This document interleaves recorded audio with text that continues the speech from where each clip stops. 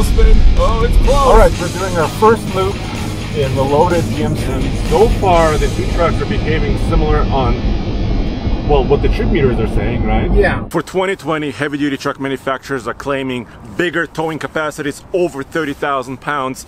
But what does that mean in the real world? Well, yeah, what kind of fuel economy these big beasts get? Now, we got a little better ratios, the Ford 355 and we got the 342 and the GMC, but will the 10-speed help? Will all those things help? We hope it does. We're going to find out to 30,000 pounds. And that's what I really like about this loop, the MPG loop, is nobody else does this. Nobody else tested loaded trucks, loaded trailers like we do. And that's important, and it's expensive, but it's a good thing to know because who else knows that? The EPA doesn't care. They don't rate these trucks, but TFL Truck does. We're gonna put them on our highway loaded loop and find out the real deal.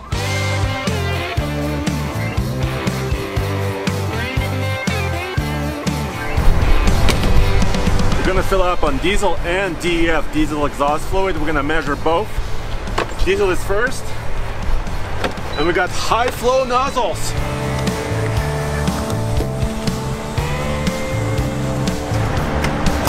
"30 seconds, we need to top off, let the fuel settle, and then just top off." Is it 30 seconds yet? It is now! A big old high pressure pump. Oh yeah. Look at this. Diesel exhaust fluid. Let's see how much we use on our loop. And take a look at this. $2.92 for a gallon of DF and about $3.04. You can't see that now, but so almost the same price. Yeah, for water. Okay. We're all good. All right, let's go.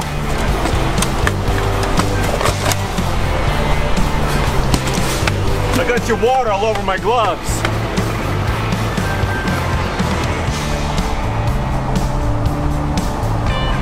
All right, we're doing our first loop in the loaded GMC. Yes. Cruise control set, right? Cruise control is set. Tow haul mode's on. Exhaust brake is on. Yep. I'm guessing 10th gear now. I could be in 7th gear. It's hard to say. Nobody knows. Yeah, it doesn't tell us. GM trucks don't tell you. No. Unless you go manually and Count them. Yeah. in the low range. Yeah. Here's the gooseneck ball. There's Mr. Truck.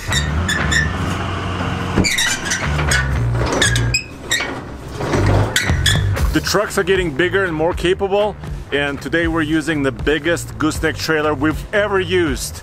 This is the Iron Bull 40-foot deck, and I'll let Mr. Truck tell you more about the trailer and what we're hauling today. Well, it's the gauntlet season. We got the cool stuff, and we got a 40-foot trailer made. It's an Iron Bull, but it's made by North Star down in Texas.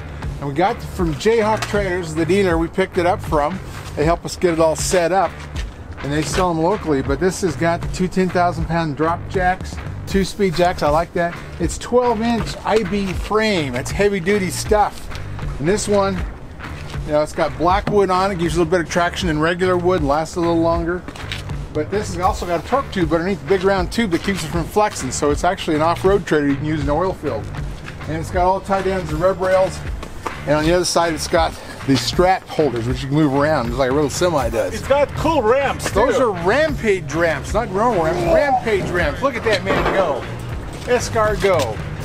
Drop it on your foot on it. They're spring-loaded, so they're actually not too bad. So it's really awesome, and we got an awesome cargo on here. I'll let Andre tell you all about the cat we're hauling around. It's a big cat. We're hauling this brand new next generation mini excavator. It's a cat. It's a 308, and we weighed the cat and the trailer for a total of 30,000 pounds we're hauling today. The truck is a bit bouncy. It is, and I've never seen one of these this rough. Usually their axles in the back are smoother than this. I'm not sure what the problem is, but this has been shaking the heck out of us. Yeah, this is the heaviest that we've ever really towed on an MPG loop. Well, yeah, and this Chevy, your last model, was 23,000 max. Yes, right. So it's gone way up, and now it's competitive as far as trailer towing. Well, I'm really glad we're getting this real world number. Oh, yeah. Because, you know, everybody can tout those big towing numbers, but how much money can you spend? You know, what's the fuel economy, and how much are you spending in fuel? That's what we want to know.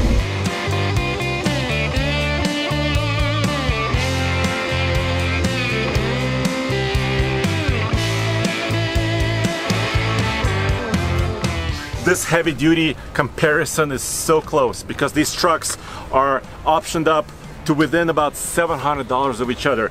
The GMC is a fully loaded Denali at just over $81,000. The Ford F-350 is a King Ranch and it's optioned all the way up to about $82,000. And their payload and towing numbers are within just a couple hundred pounds as well. The Denali, the GMC, is rated at 5,207 pounds of payload.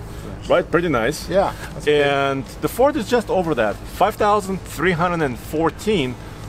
So like 100 pounds separate them. That is close. Now, the big question on towing capacity between the Denali and the King Ranch, what's that do? 31,100 on the GMC, 31,300 on the Ford. Cow. So 200 pounds difference. I know, that is such a good comparison, but how do you get that 37,000 pound trailer towing capacity that Ford's bragging about? Where does that come from? Well, you got to get an F-450 single cab, two-door with a two-wheel drive and a diesel, of course, and we don't have that. We have luxury trucks.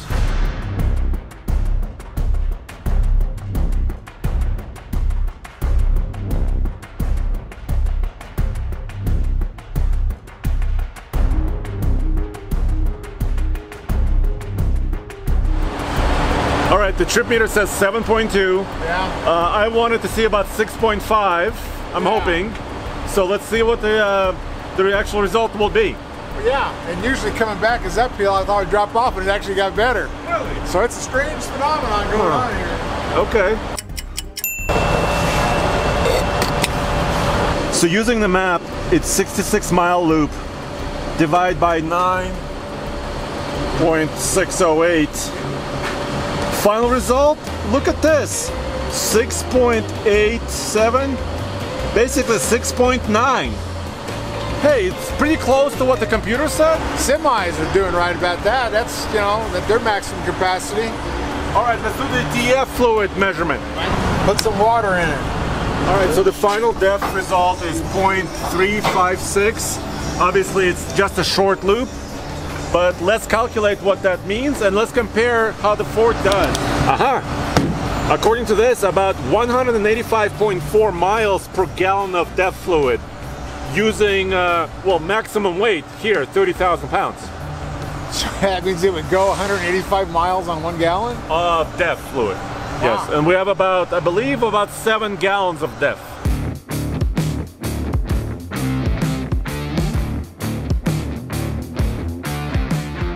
We're gonna run a good old-fashioned drag race. So, Andre, which truck do you want? I want the GMC. All right, I'll take the Ford. Kent, would you start us? Well, certainly, I want a fair fight. No punching below the belt, none of that stuff. No bad mouthing each other. Be nice. You may be wondering, why are we drag racing dualies? Andre, why are we drag racing dualies? Because when you're merging on the highway with that 30,000 pound trailer, you want to know how fast it is. Nah, because it's fun. I thought everybody drag raced dualies. This is new?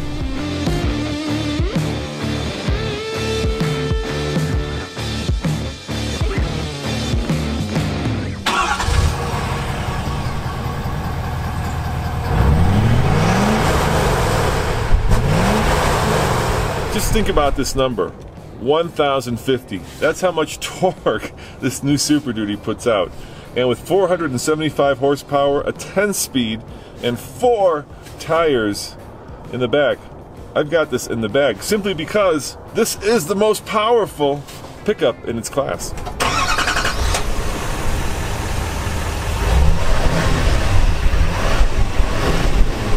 I am a bit of an underdog in this race because I don't have as much torque. This is still the same 6.6 liter Duramax turbo diesel V8 that's been around for a couple years. It produces 445 horsepower and 910 pound-feet of torque, but the transmission is new. It is now the 10-speed Allison branded transmission. I'm going to be thinking light thoughts, and I'm going to be using all my skill to try to take that Ford down. You know what? Before I came here, I made sure that most of the fuel was gone, so I'm the most lightweight possible. Really? Well, I'm down to a quarter tank as well. I'm like an eighth of a tank. I think you could take all the gas out of both trucks, put them in this one, and I would still beat you. Yeah. All right, let's do it.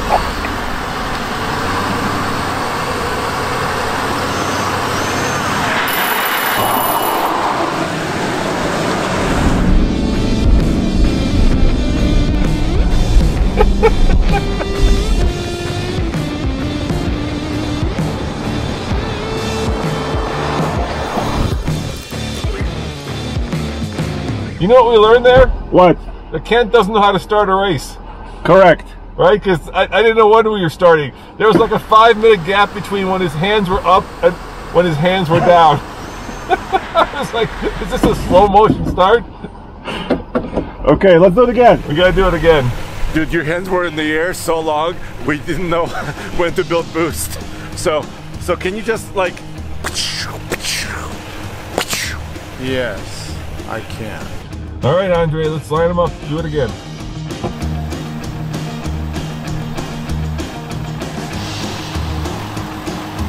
Here we go.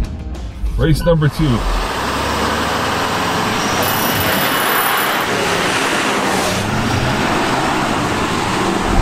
That was a fair start.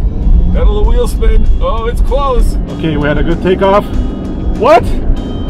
What the? No, no. It's close, but here comes the Ford. I think the Ford's got it.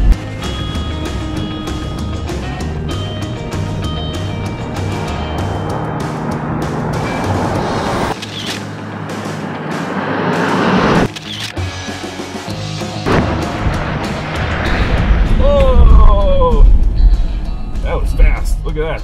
7.75. 7.75, 0 to 60. That was a good one, Andre. Well, I had a good start, but you just went by me. Yeah, I think I beat you by nose. 7.75. You were probably more like 7.85. It was so close. Should we do it again? Do you want to swap trucks or anything? All right, we'll swap trucks, and then you take the slow deal. See what. Actually, I'll take it because I'll be in the GMC and see what that one does. All right. As always, we're here at IMI Motorsports, our test track. Check them out using the link below. They have the largest outdoor go-kart track in Colorado and also 120 acres of off-road playground. Check them out.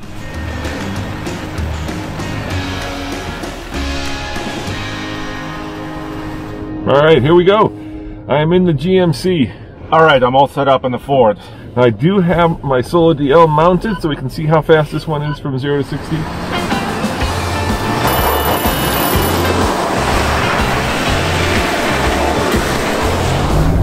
Oh, Andre got the jump. I think I got a pretty good start.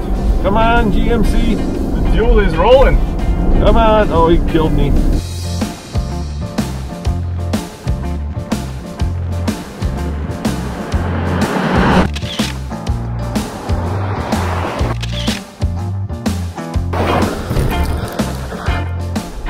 Woo! That Ford was flying. Well, we know the answer, Andre. I think the Ford seems to be faster. Let me tell you what the time was. 8.66, Andre, which means that the Ford is almost a second faster. Well, once this big power stroke spools up, there's no stopping it. Boys, I gotta say, 7.5 seconds and 8.5 seconds, 0 to 60 at a mile above sea level for 2 big boy trucks. It's pretty incredible, wouldn't you say, Andre? Yeah, heck yeah. They weigh almost 9,000 pounds a piece. That's really cool. Well, turbo diesels, they're just getting faster and faster. It's amazing how fast they are.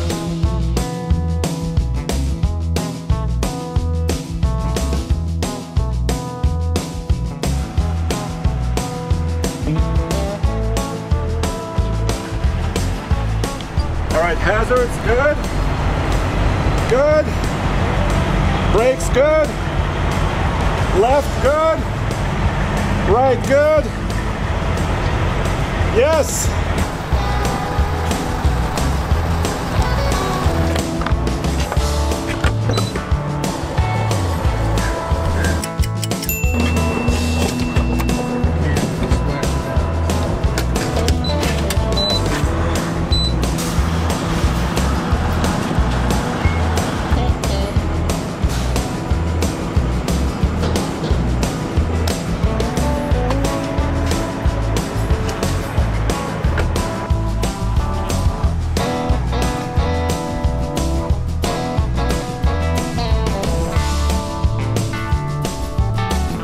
When the sun goes down in the winter, it goes down. It goes down, it gets dark fast. That's Anyway. a bad thing. It gets cold too, yeah.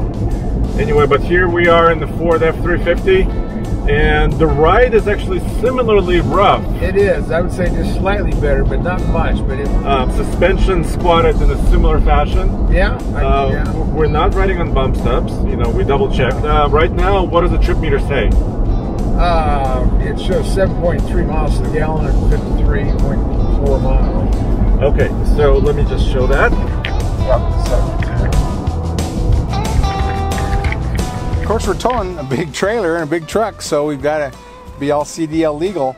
And we don't have to do a logbook here because we're within 150 miles of our headquarters. But I do an inspection report, which means I go through here and check out everything about the trailer and the truck and check it all off, and I put the odometer reading and a day's date. And that way, if we get pulled over, they know we've inspected everything, so we're safe on the road. But the log sheet are supposed to do it back at headquarters at some other time, so we can keep track of, you know, the hours we log. But we're being all legal, and Andre's still not quite got the full CDE. He's kind of a junior truck driver. He's got his permit though, and soon he'll have the whole thing.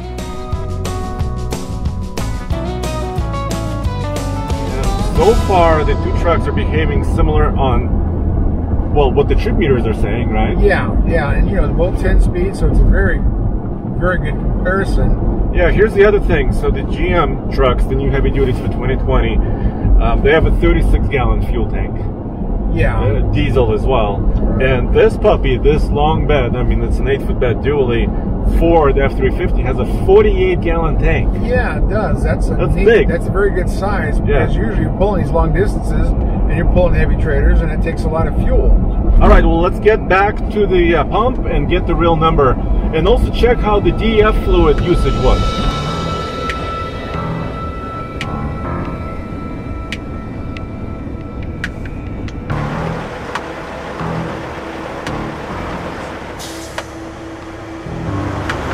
Remove the nozzle. Okay, here we go, high flow.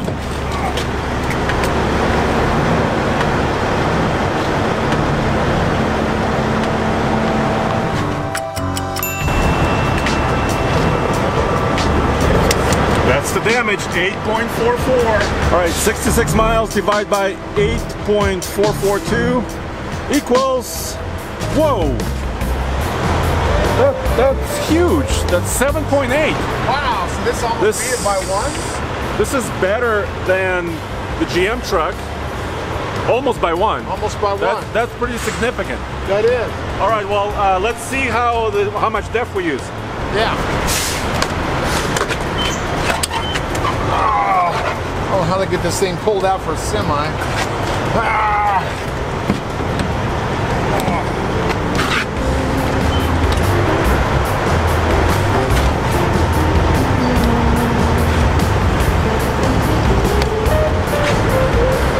This was a number for the GMC on the DEF fluid usage, about 185 miles per gallon. Now let's calculate this one, 66 divided by 0.390. 169. So we used a bit more DEF fluid in the Ford. Oh, we did. Oh, I see your numbers. It was 188 on the GMC. Yeah. Okay, I see. But we got better fuel efficiency. Yeah, and it wasn't that much DEF fluid. I mean, right. Yeah. I mean, it's hard to measure this accurately on the DEF because we're using small amounts. Right. But the fuel, we saw the usage on the fuel. Yeah. So what we did notice in the Ford, though, it stayed in the overdrive gears and the 10th gear a lot of the time, right? Well, we don't know what the GM did. We guessed, but you know, it was down there, you know, 16 to 1800 too, and that's where this was running about 1600. So we know it was in 10th gear. So I wish we knew what the GM was. I guess sometime we'll start counting them or trying to guess what it is. So maybe the greater torque on this truck and the Ford, you know, 1,050 pound-feet of torque and higher horsepower allowed it to kind of be a little bit more efficient. I mean, that's my guess. I mean, it could be. I mean, everything on these trucks are close, both 10 speeds, axle ratios, weight, payload. I mean, everything's almost right on the dime. So I think, I think it's an accurate test. All right, guys, you saw it here first. This is very interesting. We're also going to do a Ram heavy-duty truck a little bit later. It wasn't available today. And go back to tfltruck.com for more news, views, and real-world truck reviews, and where else? MrTruck.com, home of Dodgezilla, and it's for sale. Wow. And by the way, guys, of course, we have our live show Mondays and Fridays at noon Pacific, 3 p.m. Eastern. Come by on Friday where we talk trucks. Yes, if we're not doing an MPG loop.